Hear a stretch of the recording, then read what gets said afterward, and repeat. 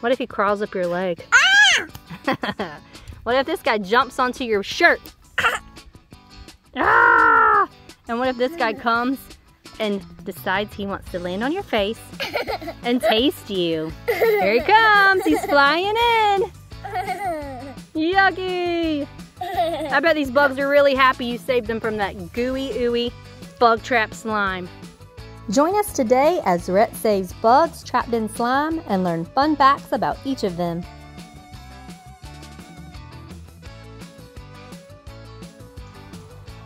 Is this where you found the bug nest? Yes. Oh, gross. I can see it.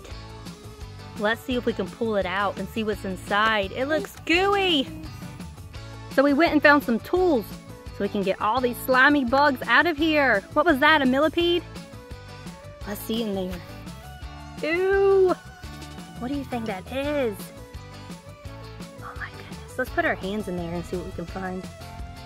Ew, what is that? Grab it. Ew, what is that, bud? Is it a praying mantis? No. What do you have? What was that? Ew, another millipede? I think that's what that is. I can see its little legs. Oh my goodness. Look at that slime. Ew.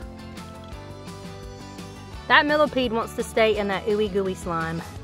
Ew, ew, ew. Can I try to grab this one? Yes. Thank you. Let's see what I can grab. I see two. Let me just get down. Yeah, you can sit down on the grass. There's a millipede. And what's this guy right here? What is this guy?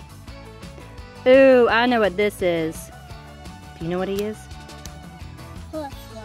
That is a horsefly. Quick, you know why? I'm allergic to horseflies. Do you want to try to see if there's any more bugs in here? Is this another horsefly? Ooh, gross. All right, you want to see if there's any more? Feel around in that bug trap and see if there's any more. Feel around with your tweezers. Feel around, no, in here. You feel any more? I'm gonna use my hand. Let's look at this ooey gooey stuff. Oh my goodness. I found one more. What is it? What is that? Is that a humongous grasshopper? Put it in it. This really wash it off. You ready to wash it off? All right, let's see what we have. We have this big old thing of water. Let's let the bugs free and you can wash them. And we can look at them. You ready to wash them? Let's release them. They're so gooey and stuck in here because of the slime.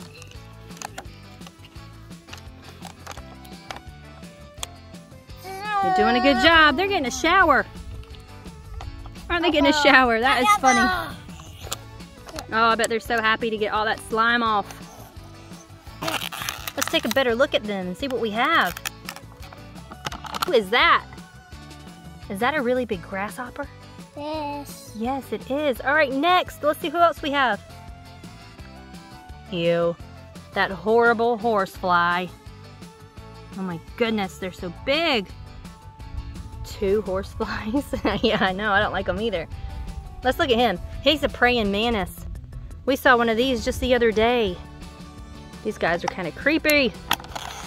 Rhett, grasshoppers, they're not always yellow, are they? No. What color have you seen a grasshopper? We're going. Brown and green? Yeah, I've seen brown ones and green ones. But praying mantises, they can be all kinds of colors. And millipedes, look at this guy. Look how many legs he has. Is it creepy? No. You like it? What if he crawls up your leg? Ah! What if this guy jumps onto your shirt? Ah! And what if this guy comes and decides he wants to land on your face and taste you? Here he comes. He's flying in. Yucky. I bet these bugs are really happy you saved them from that gooey, ooey bug trap slime. That is just the grossest. Millipedes are known for having many legs. When they are born, they only have 3 pair of legs. but they can have up to 200 pairs as an adult. Horseflies are very swift flyers.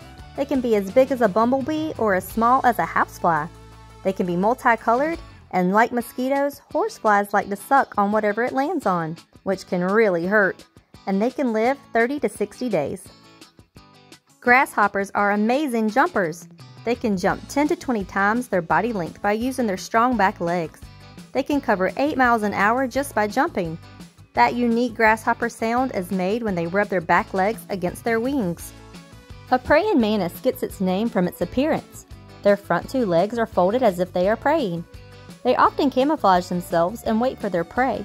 They can turn their heads 180 degrees, which is half a circle, so they catch their meals really quick. Thanks for joining us today. Hit like and subscribe so you don't miss out on more learning and fun.